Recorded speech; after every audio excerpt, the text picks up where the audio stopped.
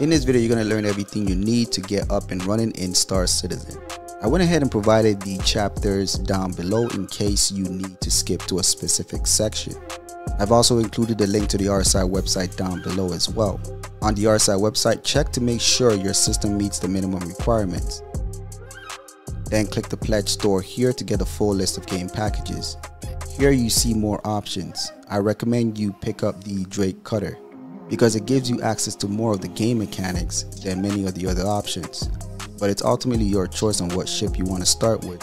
And if you don't have one already, you can use my referral code here. Once you purchase the game package, download the launcher, log in, download the game, and launch the game. Once loaded into the game, you'll get 3 options. Star Marine is for your FPS game modes, Arena Commander is for ship combat and racing, and Persistent Universe, this is where you want to go. Once in, you need to create a character. Once done, you need to select a specific residence. I recommend selecting Orison as most of the missions and amenities are there. But irregardless of the residence you select, you can still follow the rest of this guide. Once loaded into the game, you'll wake up in the hab at the residence you selected earlier. Hold the Y key to get out of bed. You can go into third person with the F4 key. For the basic controls, it's WASD to move around, spacebar to jump, and left control to crouch. Hold the F key and move around your mouse to interact with the game world. Let's head over to the elevator. You'll need to get gear. At Orison, the first place we need to go to is the Stratus shop where you'll get basic gear. If you're at Lorville, you'll need to find Tammany and Sons, New Babbage, The Commons, and Area 18 is Kobe Blast. Once at the shop, you need to interact with the shop terminal to buy and sell. Notice the destination defaults to Orison. You can change it to different assets you own, like your backpack or even a ship's inventory. Anything you purchase will be directly deposited here as long as it fits. We'll purchase some armor pieces. These armor pieces will allow you to attach other gear that are essential for survival. We'll also pick up a weapon and ammo.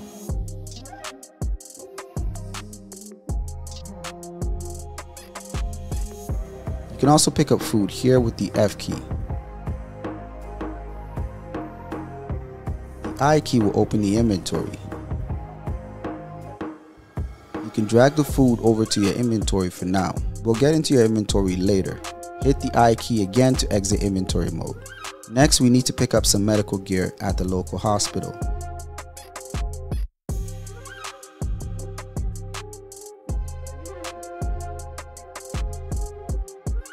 At the pharmacy terminal, pick up the Pyramid medical device and some refills.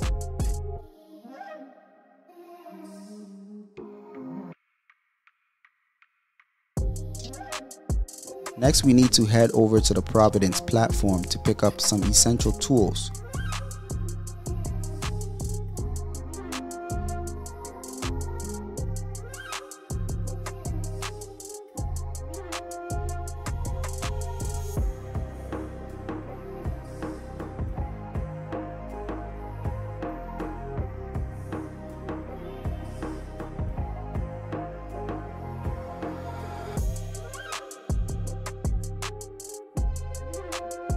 At the terminal, we'll pick up a backpack.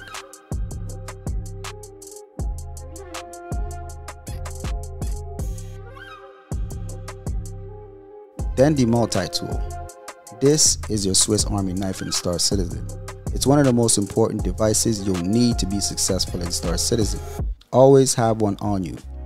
Pick up some attachments for it as well. The orbit mining attachment allows you to mine small rocks. The Cambio Light LRT attachment allows you to salvage and repair.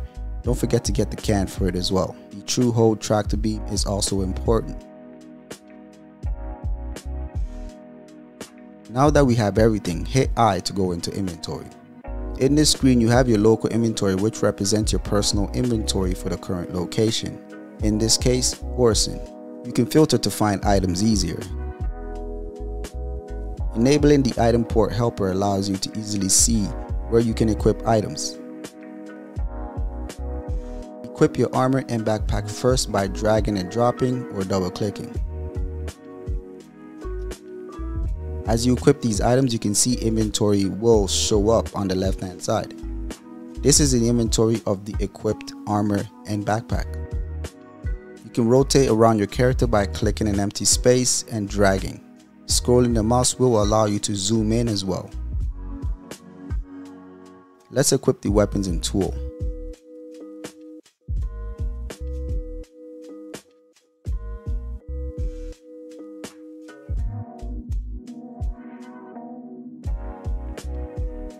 The multi-tool also takes attachments. For starters, attach the tractor beam attachment, then place the other ones in your backpack by holding left shift and left clicking them. You also have the move all button here. Don't forget to equip the medical device. By default, it's always loaded with the full valve. Also, remember to store food in your backpack. If you find value in this video so far, do me a favor and hit the like button and also subscribe. Now we're ready to go. Let's head to the spaceport to get your ship.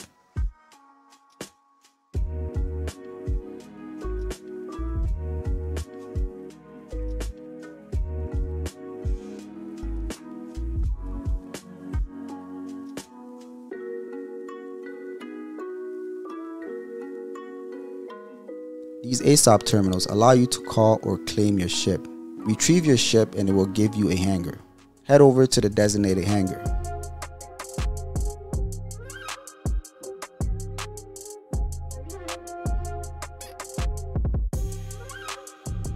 Once at your ship, look for a marker that designates an entry point for your ship. Interact with it to enter.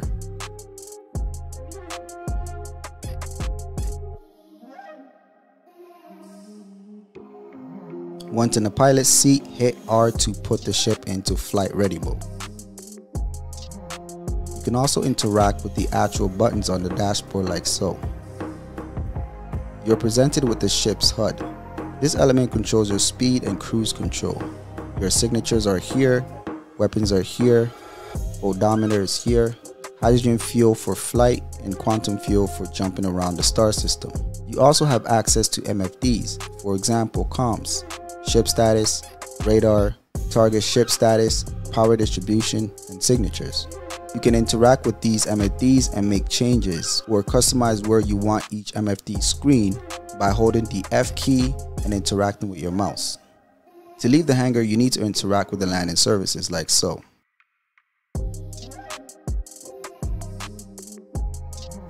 You can also do this via your MobiGlass with the F1 key, like this. We'll talk about the MobiGlass shortly. Use the mouse wheel to lower your speed by scrolling down like so. Strafe up with the spacebar. WASD will allow you to strafe in those directions, as well as your mouse allows you to pitch, yaw, and Q and E allows you to roll. Straight forward with the W key or hit C for cruise control.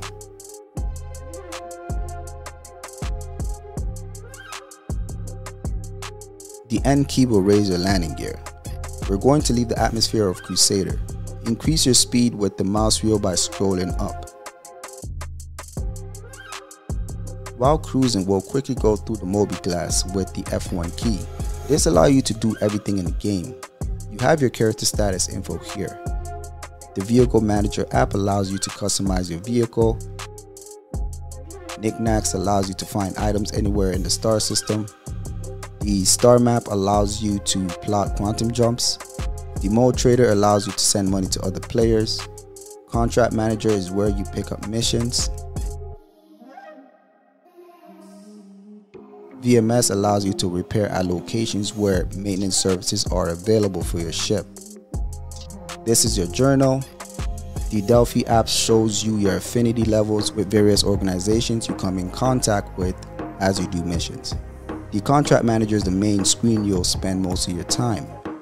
Here you'll find all types of missions. For starters, I recommend you do delivery missions, racing missions, bounty hunting, mercenary missions to get accustomed to the game mechanics. Hit F1 to exit the MobiGlass.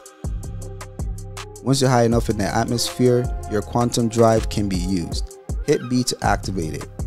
Once activated, it will spool. It will calibrate once you point to a beacon. You can manually select where you want to jump to by using a star map via your MobiGlass. After calibration is complete, you can hit B to jump. While jumping, if you want to stop your ship for any reason, you can hold B again, or you can use a U keybind to stop your ship. There are also careers in Star Citizen. You can salvage, you can mine, you can trade, you can do combat. You can find the guides for some of these in the description down below. Also, Star Citizen is a much better experience when you play with others. Consider joining our community Discord down below. One of the most important things to learn to do is to salvage and repair your ship. To do this, click this video here. I'll see you there.